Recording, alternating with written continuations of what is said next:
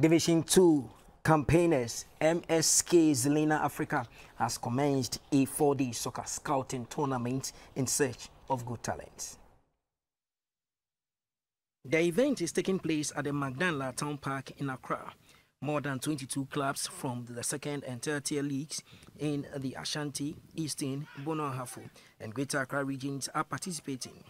The aim, according to organizers, is to unearth young and ambitious footballers for their mother club MSK Zilina in the Slovakian Top Flight League and other affiliate clubs across Europe.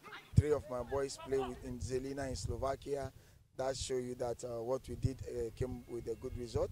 And this one too, if we get good talents, we're gonna, send them to a different side of the world.